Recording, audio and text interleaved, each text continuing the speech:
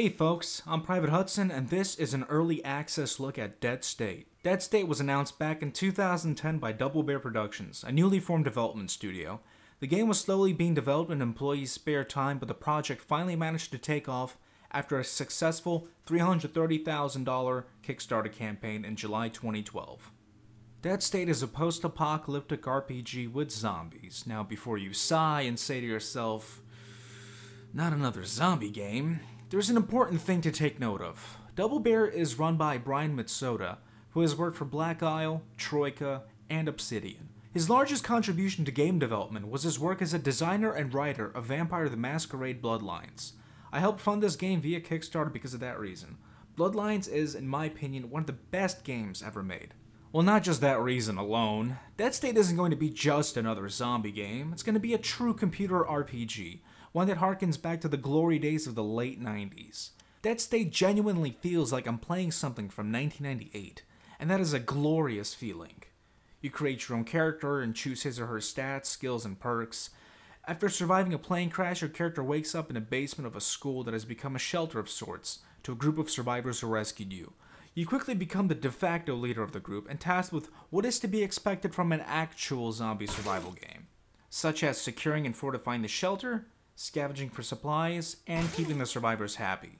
If at any point the shelter's fortifications are destroyed, the survivors lose confidence in you and select someone to replace you, or you die, then the game is over. The first 7 days demo was released just a few days ago, and has already received quite a bit of undeserved backlash. Ignorant people are spouting off that this is a paid demo. If the word demo was absent from the title first 7 days, then there would be no backlash. The whole purpose of this quote-unquote demo was to give us, the Kickstarter backers, a progress report, as well as a chance to experience some early gameplay while providing feedback. This demo is only available on Steam to save time, resources, and money on hosting platforms. It will also unlock to the full product once it launches, and backers who opted for a DRM-free version will still receive one as long as they did not redeem their Steam key. Making this demo available to everyone would be commercial suicide because guess what? I know this is rather shocking information for some, but the game isn't fucking finished. Hence, it's not a representation of the final product. Not only are there key features missing, but it's also filled with bugs and is crash prone. You can either spend $25 to play this version now and give feedback to the developers, or you can simply wait a few months for the game to be finished, play the proper demo version for free, and then see if it's worth your $30. Moving along, the first 7 days took me around 4 hours to play through. It was a short experience with many features missing, but it gave me a good idea of what to expect in the finished game. Demo is 7 in-game days long, as you can expect from the title. The typical day generally begins with an event. Scripted events give you a task to accomplish to continue the story, while random events can show someone's displeasure towards you or a survivor asking for a day off. Afterwards, you can freely roam around the shelter and talk to various survivors. Once you're ready, assign some able-bodied people to do some work at the job board, such as repairing the fortifications, building other facilities inside the shelter, or upgrading weapons and tools. Then, grab some folks with you, head out to other zones to scavenge for supplies. Hope you all make it back in one piece and go to sleep to end the day. Time only passes when traveling to locations, so your only limitations are medical supplies and weapons if you want to get as much scavenging done as possible. Dead State definitely feels like a late 90s RPG. The map, the travel system, combat, character screens, even the soundtrack all remind me of the original Fallout. Random encounters exist as well, but are currently disabled in this version. There's no doubt in my mind they too will be like the ones in Fallout. Character creation is absent from this demo. Instead, you get a pre-made character with a pretty general skill distribution. Another key feature that is disabled is leveling up. However, you should still be able to finish this playthrough without needing it. Either way, the leveling mechanic is going to be completely different from what you can expect. Experience points are not going to be gained through combat, but through completing goals. As a matter of fact, combat is not even going to be the core focus of the game. Dead State is approaching the zombie setting with something that no one has done before. An emphasis on actual fucking survival. That's right. Thank fuck you're not Rambo for a change. Dead State is challenging and hard. Medical supplies are scarce. Characters do not heal overnight. As you go into various locations to scavenge for goods, zombies are not the only thing you need to worry about, as there are plenty of looters in the area too, some that are much better equipped than your puny little group. Dead State's premise was influenced by Mitsoda's own personal experience during Hurricane Andrew. It's a game that is supposed to be about how people act during a crisis that is way beyond their control. This is what makes Dead State ambitious. There are many NPCs planned, with over 10,000 lines of branching dialogue. FAQs have stated that side characters in here have more lines of dialogue than major characters of Bloodlines. Each survivor has their own personality and skills. Not only that, but they can have existing relationships with current survivors, or may develop some over time. The early access demo lasts for 7 in-game days, while the total length of the finished game is supposed to take place over several in-game months. Combat is challenging and it's very easy to get killed. The developers have also stated it is impossible to have a perfect ending scenario where everybody survives.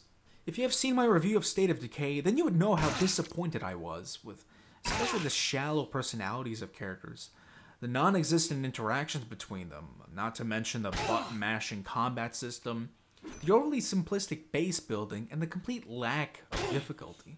Dead State appears to be the complete opposite. The demo only gives a little taste of what is to come, but is easy to see how the game will develop further. So far, there are only around 2 characters that have different dialogue interactions with each passing day, but you already experience a small portion of the relationship system. There are 2 characters, mother and a daughter, who have a close bond. The daughter is a medic, while the mother is good with melee combat. The mother becomes severely pissed at you if you take your daughter out on scavenging runs, while the daughter assures that she can take care of herself and does not need to be babysat if you leave her at the shelter. Since one of the key elements is maintaining your role as the leader of the group, it is easy to imagine the repercussions to morale and trust if one of them were to die. So not only do we need to take into account the needs of the group as a whole, but also the bonds that individuals develop over time.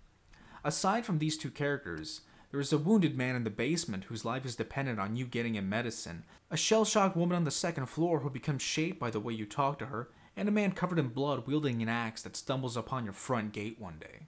Their lives and their personality is pretty much defined by how you interact with them. One thing that I have not mentioned so far is the combat system. While it is not the focal point of this game, as I've previously stated, it is still inevitable to run into zombies and looters during scavenging runs. Combat is turn-based and is similar to Fallout, with the exception that you have full control over your party's actions. So Cassidy blowing a hole through Sulik's chest is not going to fucking happen. Your agility determines the amount of action points you get per turn, as well as your evasion rating, while the melee and range skills determine your combat ability. One extremely important thing to take note of is that perception stat determines combat initiative. There is no, we go first, then when we end our turn, the enemy gets a turn, and then they get to move. No. Every character's turn order is determined by their initiative, and if you skip your turn, you don't get it back. Noise and line of sight both play an important role in combat, and scavenging in general. Using loud weapons such as guns will not only attract zombies on the current map to your location, but may also spawn additional zombies around the map's entrances. Not only is this relevant in combat, but if you're unable to lockpick a door and you decide to bash it in with a sledgehammer or something, then you should probably be careful doing that. Line of sight allows for some very tense scenarios, like not being able to see zombies in the different aisles of a supermarket as you're trying to quietly maneuver around the area while you're looting it.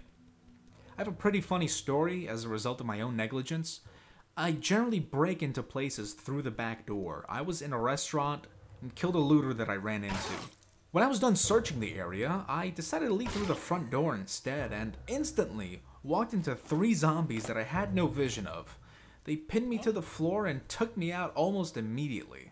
There is no seeing everybody on the map here, and as expected, your vision gets greatly reduced during nighttime. My only complaint about the combat is that it feels a bit too cramped. If you open a door to another room and you're met with a looter or a zombie right in front of your face, unless you walk a few steps back to lure them out, that character is going to be the only one doing combat with them. Characters can't walk through each other. Hallways in buildings and aisles in supermarkets are only 1 tile wide. I often found myself skipping turns for characters that had no way of actually joining a fight. You can swap tiles with a character, but the action point cost is so absurd that I found it better to just skip the turn so I can land more attacks with the other character in the next one. As far as early access issues go, the game crashed on me twice when I tried to give items from one character to another. The soundtrack would also sporadically go out on me. I had problems with inventory management. Dragging and dropping items from one side of the screen to the other rarely seemed to work. The camera controls don't feel tight enough. Rotating with a mouse feels almost impossible due to a complete lack of control. Using the keyboard results in a better feeling, but I still don't have as much control as I would like. They should tone down the sensitivities of both methods. Either way, it's vastly superior to the awful fixed camera rotation of XCOM Enemy Unknown. Lastly, there are no tutorials or tooltips of any kind. Instead, there's a massive 50-page PDF manual available that explains every game element in huge detail. I actually prefer things this way, but it wouldn't surprise me if they include some sort of introductory assistance in the final product. As far as gameplay criticism goes, my only real complaint for now are that all the looters are hostile. At one point I came across a house that was besieged by zombies in the front. I snuck in through the back door and ran into a guy who instantly tried plugging me in with a shotgun, so I had no choice but to kill him. Was the intention of this scenario to portray my group and myself in the same light as other bandits? I don't know. It's probably way too hard to implement potential dialogue encounters with every single person in the game, especially since NPCs are not randomly generated. However, it feels a bit silly that every looter that you encounter is hostile, especially since some are lone wolves, and I sure as shit would not bonsai charge into a group of 4 armed people. For my final thoughts, Dead State is definitely a game that should be on your radar if you're a fan of late 90s RPGs, or actually just RPGs in general. I don't recommend buying it now unless you want to save $5.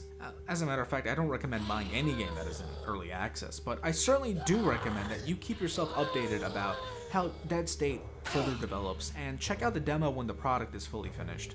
I'll definitely make a full-fledged review when that happens.